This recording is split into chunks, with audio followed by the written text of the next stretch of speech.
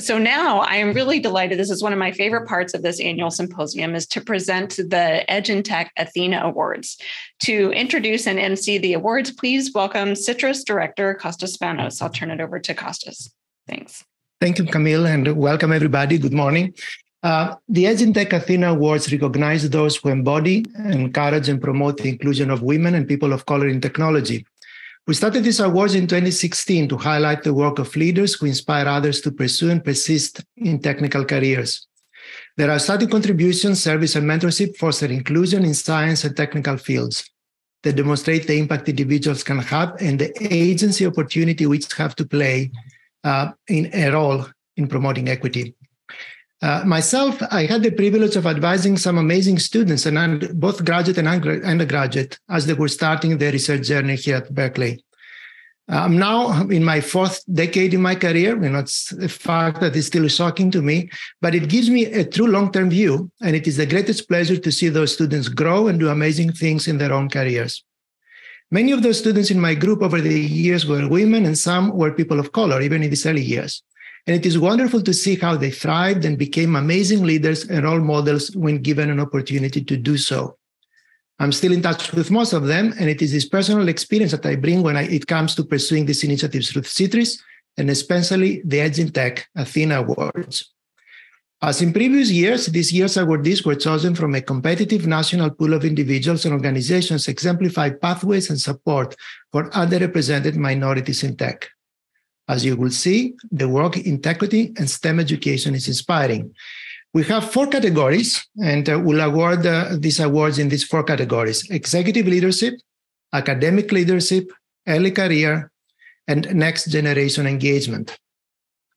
As in prior years, our own Dan Chapman from our CITRIS Invention Lab has designed this year's awards, as you can see on the screen. Each award will be presented to the exceptional awardees by an individual who wants to share why they are so worthy of recognition and who have had the opportunity to see these award winners in action. So to get us started, to present our first award for executive leadership, please welcome Rani Borkar, Corporate Vice President, Azure at Microsoft. Thank you so much, Costas. Good morning, everyone. Real honor to be here with you all today. My name is Rani Borkar, and I'm the Corporate Vice President of Azure Hardware Systems and Infrastructure at Microsoft. And in that capacity, I lead the core teams that are building the platform for the Microsoft Cloud, from silicon to systems and supply chain. And it's my great pleasure to present the Athena Award for Executive Leadership to my dear friend and someone I have known for many years and looked up to, Jodi Shelton. She's the CEO of the Global Semiconductor Alliance, in short GSA. This award recognizes outstanding efforts to promote diversity and inclusion in technology, and Jodi and the GSA Women's Leadership Initiative embody just that. As a member of the board myself for the GSA and on GSA's Women Leadership Council, I have seen firsthand the impact of Jodi's steadfast commitment to making the technology industry more diverse, equitable, and inclusive. And anyone in our industry who has even spent 5 minutes with Jodi has been moved hearing her vision. So just allow me to share, where I have seen Jodi's impact make a difference. First and foremost, Jodi is a visionary. And I hope, those of you, as I said, know this about her. The semiconductor industry, as Sujay and others were discussing, really requires a highly talented and educated workforce to build a hardware that fuels future innovation. Jodi is one of the key figures that's driving progress to ensure that the next wave of technological innovations can truly reap the benefits of more diverse perspectives and points of view. Now, Jodi is not just talk. She actually executes, and I love Jodi for that. With her leadership and advocacy, the WLI has inspired and empowered others to take steps to address the recruitment, retention, and career advancement of women in technology. through programs, events, resources. The WLI continues to set the standard for companies to follow, and Jodi works tirelessly to promote gender parity in leadership. And last but not the least, Jodi builds communities. Over just the past few years, she's built an incredibly tight-knit and robust community, both within the GSA and our Women's Leadership Initiative. She fundamentally understands that systematic change can only happen when an entire community is moving in the same direction. So without further ado, I'm thrilled, I'm delighted to present the Athena Award to Jodi Shelton. Congratulations, Jodi. So proud of you. And thank you for everything you do, Jodi.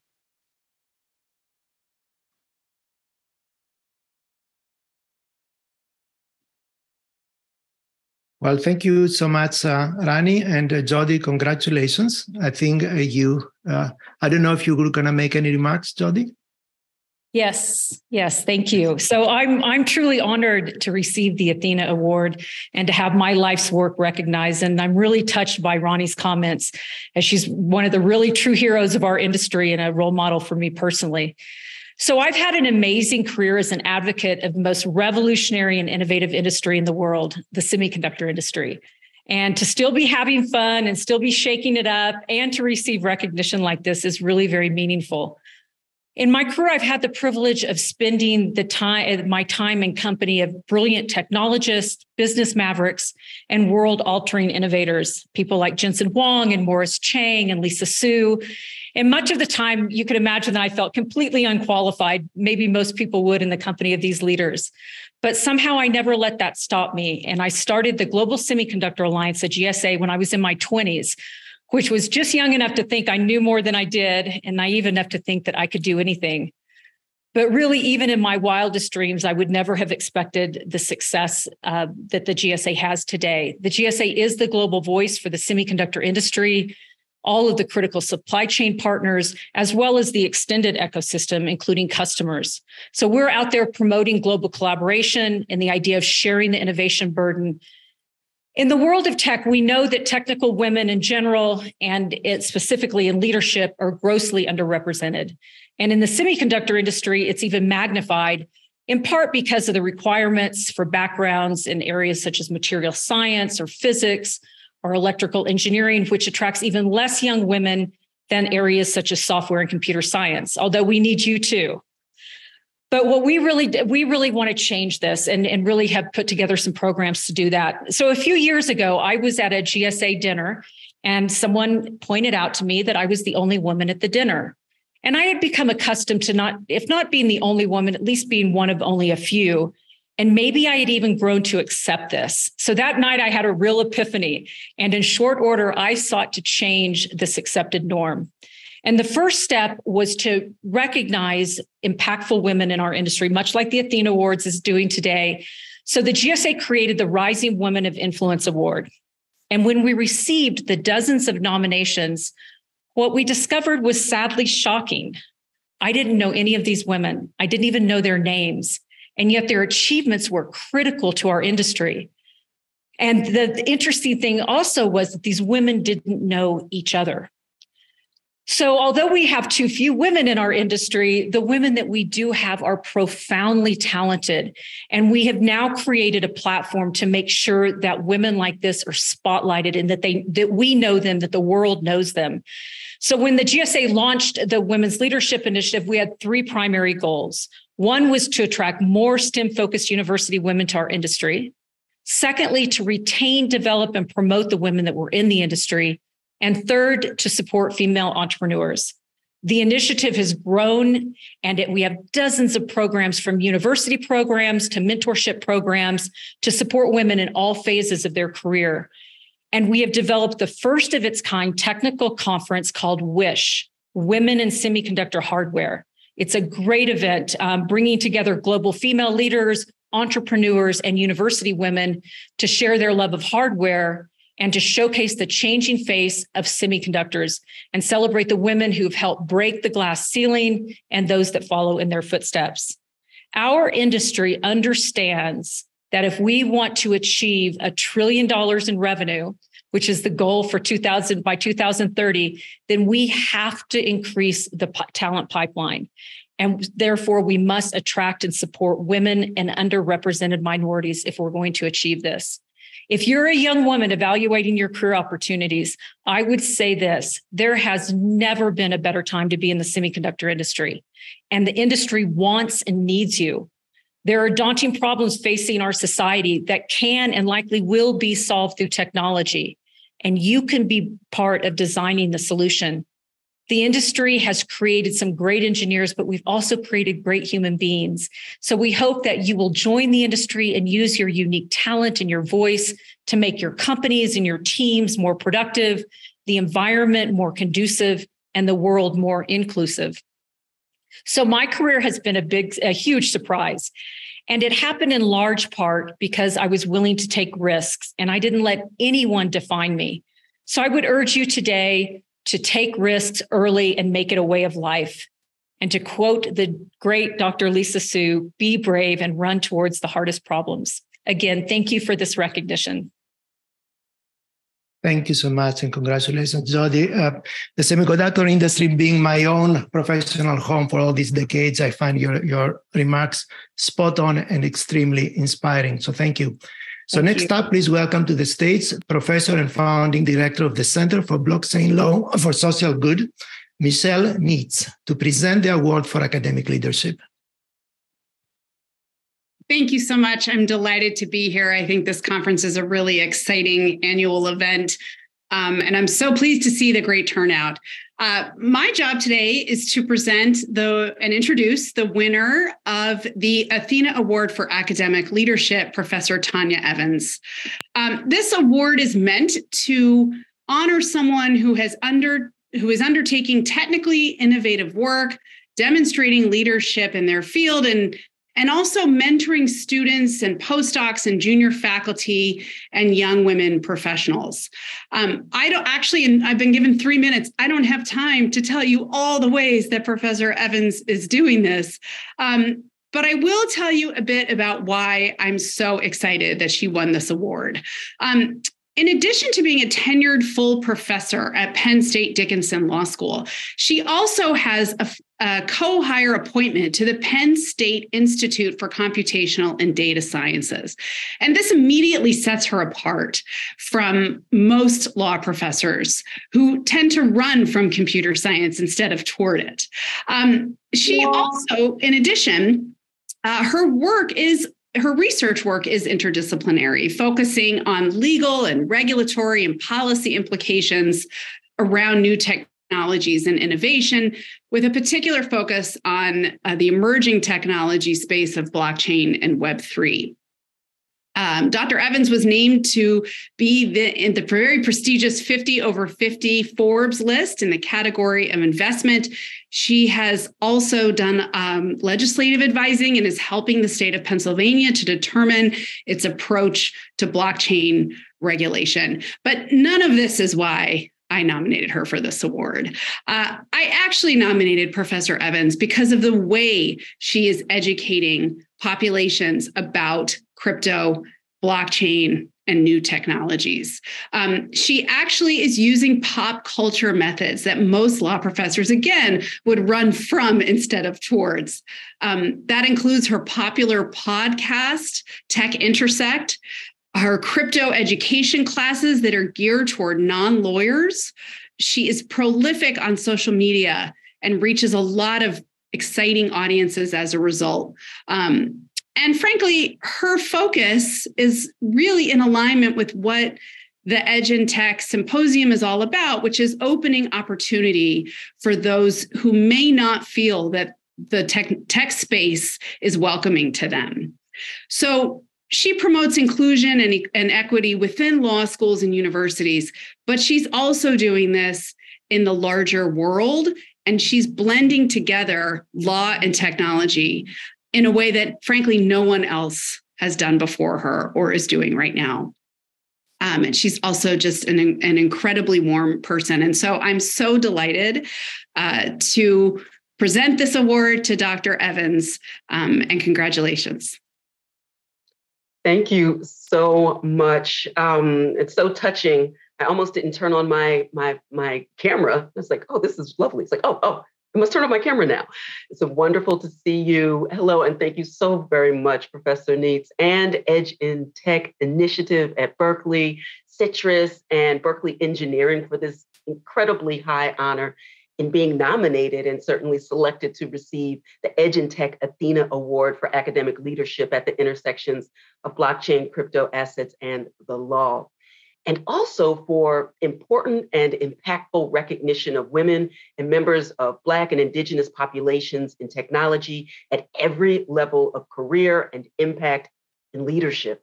And also for your consistent commitment to amplify the excellence of all winners this year and those of the trailblazers and activators who've come before. Please look at the list. It's exceptional. Because by your work, you remind some, but inform others that we don't exactly have a pipeline problem. The challenge is in ensuring legacy leaders proactively boost the signal of our presence, our impact, our success, our leadership in technology, and the acknowledgement and the acceptance of the fact that when women and communities of color are not just invited to be in the room where it happens, nod to Hamilton, or sitting close to the table where decisions are made, but actively leading, informing the decisions, and indeed making the decisions for what the future of work and wealth and creativity in Web3 and beyond will look like. Because the bottom line is that the bottom line is better in dollars, in Bitcoin, and the world is certainly better, always better when we are all included. And so it's imperative as leaders in advocacy, representation, and problem solving, the way to an equitable and inclusive future so that the blockchain ecosystem and Web3 more broadly is as good as its promise. And that's because inclusion in academic leadership and innovation isn't just a nice to have, although it is, and not just beneficial, although it certainly is. It's essential. And it's essential to ensure that under the guise of merely building technologically agnostic tools that make things better, faster, and cheaper, that we're not actually replicating the same systemic ills, inefficiencies, externalities, and asymmetries in access and inclusion in this fast-paced, tech-centered, globally interconnected world. And to that end, and in sum, I believe that the writing is on the wall for higher education: evolve or die. A recent Cointelegraph article reported that crypto and blockchain education becomes priority at top universities. It should be a top priority at every college and university and graduate program. That takes resources, yes, but it also requires vision, especially when we're building the plane, quite frankly, while flying it. My most popular elective since 2018, blockchain, crypto, and law. Even short form or remote or virtual courses can have a huge impact on a student's confidence and skill set for a competitive advantage in a job search. That was the impetus for when I created and directed the very first comprehensive blockchain, crypto, and law online certificate program.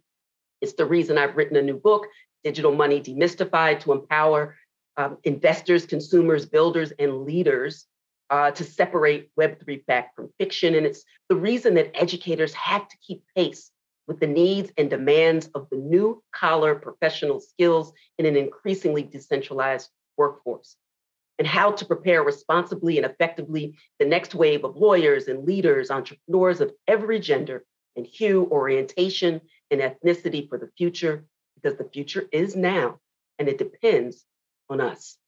So thank you again for this incredible honor. I look forward to continuing to build a more accessible and inclusive world through the power and the promise of technology and tech leaders and educators like those honored by Edge in Tech this year. Thank you. Thank you so much, Tonya. Very inspiring remarks, and we'll always strive to evolve, as you remarked. And thank you, Michelle. To present the Early Career Award is Beth Pruitt, Director, Center for Bioengineering at UC Santa Barbara. Beth has pre-recorded her remarks, so let's listen. Hi, I'm Beth Pruitt from University of California in Santa Barbara. And I'm here to introduce Erica Moore, today's award winner and honoree. I first came to know Erica through our community in the bioengineering and biomaterials field, so at various conferences. So I'm very excited about her impact of her work and her interests in her research field. But the reason that I nominated her for the award was really what I came to know about Erica and her efforts in the community through an extended organization that we both participated in called BMU Unite, which is a strong network across the country of faculty in bioengineering who are similarly interested in promoting and advocating for best practices, for equitable and inclusive practices and policies, for recruitment, for mentorship, for funding, for professional development, and support for increasing and supporting diversity in academia, in bioengineering, in industry, and for our students, our faculty, our staff. And I learned through this interactions with Erica about an organization that she set up called More Wealth during her own PhD. And so she realized, she said she was fortunate to learn from others who reached out and told her about going to graduate school and continuing one's education and the type of support that's available. And she realized, that it was possible for her, and she was passionate and interested in it. And having that conversation really changed her path. And so she set up this organization to provide that kind of counseling, coaching, and advocacy on financial literacy to students who may not have access to the types of mentors or that conversation that steers you to opportunities you might not otherwise know about. And I was just so impressed by the fact that she set this up, even as a graduate student, to help others and to create these scholarships, to create these programs for financial literacy with another colleague, Lola Anilo Adefeso. They've also recently established something called the Engage Fellowship, which helps to create some financial bootstrapping for students from underrepresented groups and backgrounds who are going to graduate school. Because even if you do learn that you can pay for get that graduate school paid for, it's still, it's still a burden for a lot of students, and to have that additional funding to make that possible. So anyways, I applaud you, Erica, and I'm so happy, to be your colleague, to have you as a friend, and to see you honored by this award. You definitely deserve it. And for those of you who don't know about Erica Moore and her efforts and her advocacy and her research, I encourage you to check out her website. It has links to all of these activities. She's at the University of Florida, and she also has a very strong statement of values and what we could be doing to improve the community. So thank you, Erica, and congratulations. Indeed, very nice remarks by Beth. I'm Beth. Congratulations, and please welcome Erica Moore. Erica. Thank you all so much. I want to start by thanking Beth and the organizers of Edge in Tech for this mission and the celebration of women who are basically trailblazing in different spaces. So we heard from other speakers earlier, and I am so humbled and honored to see, basically in the room where it happens, as Dr. Evans just said. And so I actually, because I'm an early career awardee, I thought it would be really helpful to share, have my remarks kind of be framed in lessons that I have learned. And so this is my intent today. I'm going to share some of my slides, and it will not last long, so I'm not going to be long-winded. I just thought it would be helpful for people to kind of understand what I've experienced and how I came to shape, the efforts that I do. So I'm sharing this as lessons in failure because I don't really believe that failure exists. It's just feedback, and so that framing, I think, could help inspire those in the audience, all of us here today, to continue our efforts in diversifying our respective fields and hopefully also the world. And so some of the lessons that shaped me or also continue to shape me as I've grown in confidence are recognizing my why, recognizing the priority, creating community, and trying to be as fearless as possible.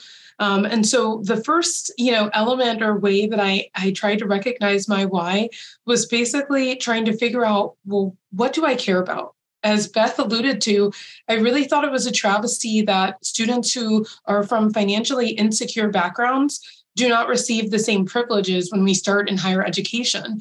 And so this became a massive why for me. In fact, the reason why I created the nonprofit More Wealth is because my sister dared me to do it. You know, she was like, well, I'm tired of listening to you complain. Why don't you go do something about it?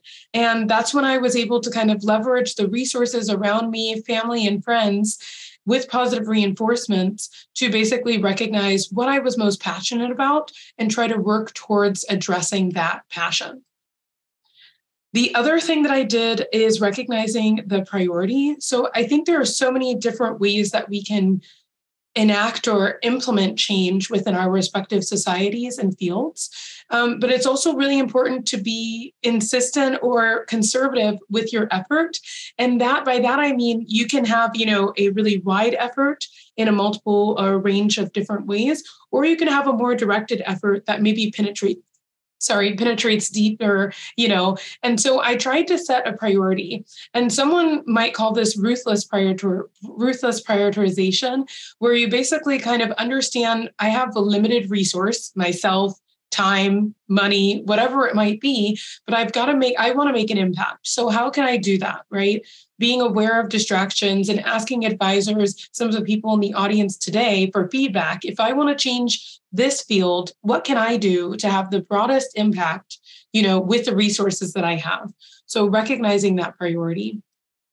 And then I also love the quote some of the other audience members have talked about, kind of this idea that if you can overcome the notion that you must be regular, it robs you of the chance to be extraordinary. And this is a quote by Uta Hagen. And I love what this quote embodies, because it's the idea that if we can master our mindset, we can master the world. And so it's really mind above matter in this regard for implementing and changing some of the elements that we want to see or change in our environments, respectively. And then last but not least, I hope that everyone in the audience today remembers to be fearless. I love asking myself the question, what would I do if I knew I could never fail, right? Because failure is not terminal, it's just feedback. And so I want to encourage people to think in ways that you want to implement and change the world.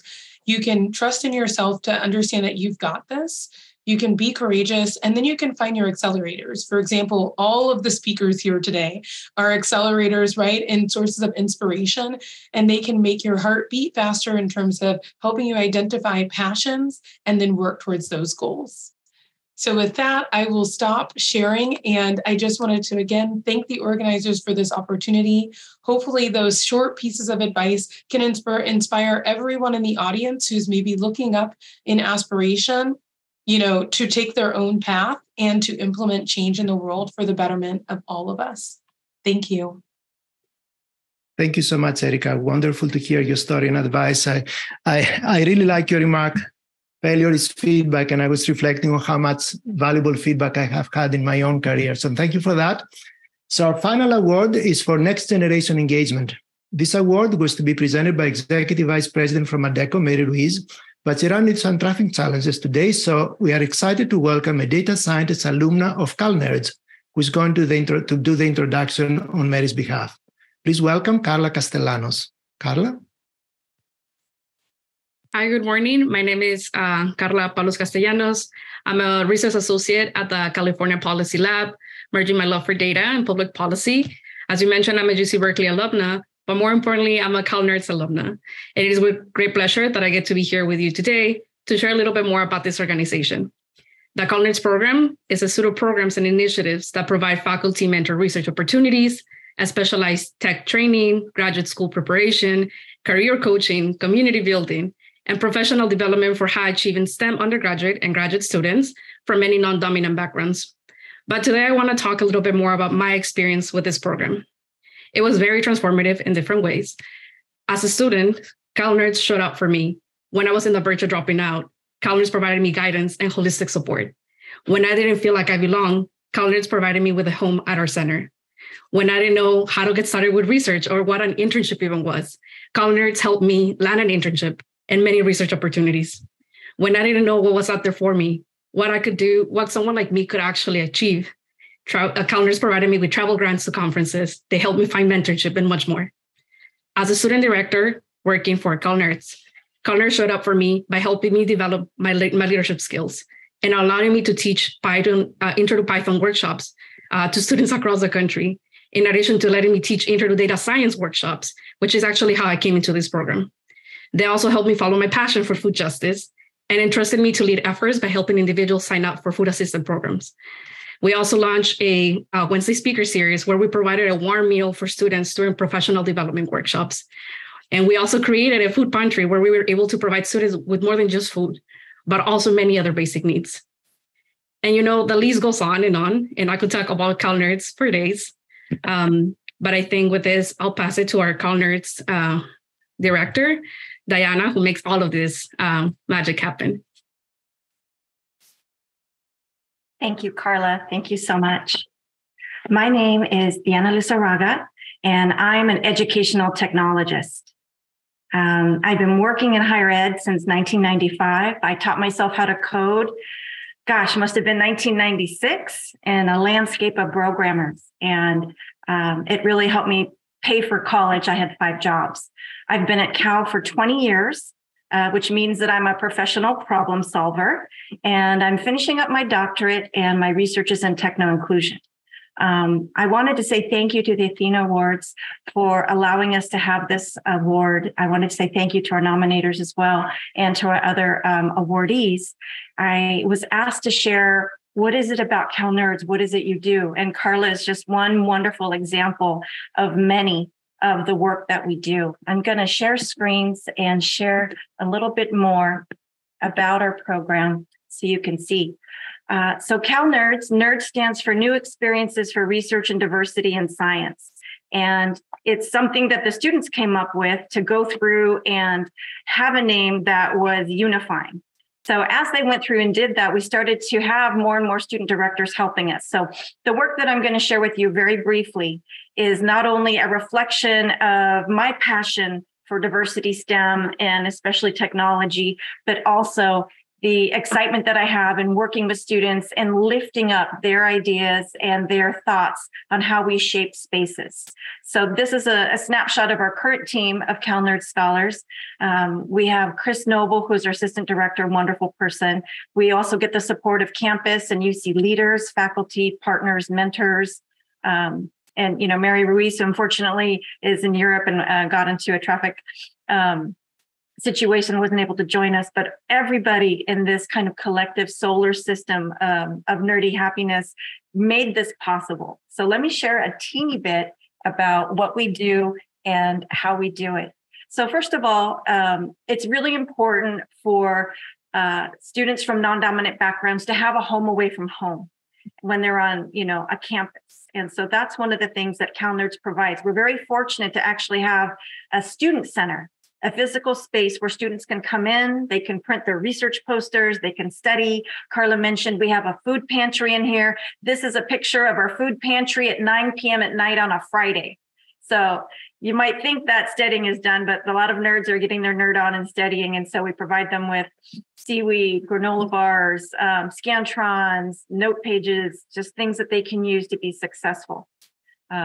Another thing about our program is that we do outreach. And so that is a really important element of the work that we do. For example, last month we went to, or I guess that would be now that we're in March, in January, we went to a high school and talked to their clubs and talk to them about coding and what it's like to be at Cal, how to envision themselves there. So part of that is that exposure, participation, and transformation. It's important that those of us that are in this space really get a chance to expose younger students or other students to the thought that it is possible that they could be not only an amazing, talented student, but they can be innovative and create things that are going to help improve the human condition. So we like to do outreach. Excited to be working not only with our own Berkeley students, but across the country, especially with some of the efforts that Carla had mentioned related to Python. It's also important when you're a program to think about the intentionality of having a framework. So this is one example of the framework that we use, techno-inclusion, and it allows us to use equity and inclusion practices via technology to create a sense of belonging, validating experiences, a positive organizational culture, or campus climate, as we would say at Cal, that connects, in this particular situation, students to activities, opportunities, information, and networks. It's not for us to say, you need to do this. It's for us to create these buffets of possibility and opportunities and to invite our students to explore what that looks like for them. So techno-inclusion is something that we try to practice and really be intentional, because we not only support work in person, but also digitally. Carla had mentioned Python. She was one of our students who actually was in our Intro to Data Science STEMinist boot camp. So we were the ones that really gave her some exposure on how to code. And now she's able to lead those workshops along with some other wonderful students. So the focus on computational skill building is really important, because not everybody is a computer scientist. And so if you're economics, or if you're biology, or if you're physics, how might you use Python in your world to pivot into new opportunities? So specifically, the workshops that we create are workshops designed for students that have no coding experience at all. We focus on college students and grad students. And that is really important work that we do. We primarily focus on Python, but we have done R. We've had guest instructors who have taught web dev, and we've also done data science. So that work I really value, and it's because when I was teaching myself how to code, I didn't have a boot camp. So I really wanted to create a weekend boot camp that could offer students exposure. Another thing we do is we provide advising and grants. We do a lot of techno advising via, cell phone, via Zoom, but also in person. And we provide grants for things that maybe people don't think about. For example, we took 50 students, this is a picture here of our students, to Puerto Rico for the SACNAS National Diversity STEM Conference. And we knew it was important to actually buy 36 pieces of luggage to raffle off and to give that to students, because that was a hidden curriculum barrier that they were facing. And so it's important for us to meet them where they're at. And luckily, we had our Vice Chancellor for Equity and Inclusion, Danya Matos, who was kind enough to hear about the story about the luggage and offered to help pay for that. So we're very fortunate to have these grants from our donors, from opportunities to partner, and these have really important impacts to our students, from the food that we have to professional clothes that they get a chance to wear because they got a professional clothes grant, or a conference that they get to attend because they have funding now to go.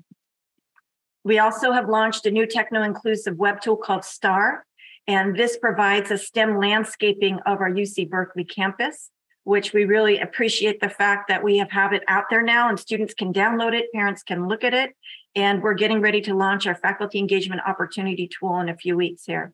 So those are just some of the things that NERDS does. We really appreciate all of the student support, all of the community support, all of our partnering support. Thank you to Mary, and thank you to the group for allowing us to have a chance to share the work that we do.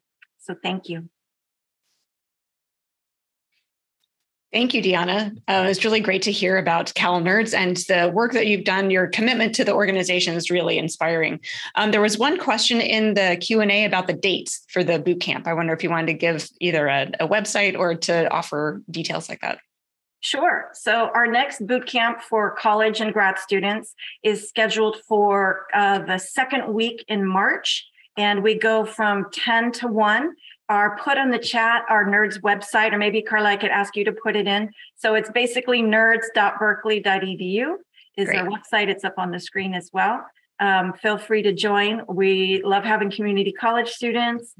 We love having students from all over the country get exposure to this. It's created by us, for students, run by students, and we make every possibility that we can to encourage questions and have space to answer those questions. So yeah, thank you. I really love the story about offering the support for this luggage and for the clothing. Like those are the hidden barriers that if we can identify them and address them, then it seems like something quite minimal in some ways, but it can really have a huge impact. So thank you for that insight and creativity in your program. So congratulations to everyone. Thank you, Costas, for hosting the Athena Award presentation so ably and for your support for the program for the last many years. Really appreciate your partnership on that. And again, a special shout out to our senior artist, Dan Chapman, for creating the wonderful custom wooden artifacts that each of the award winners will receive.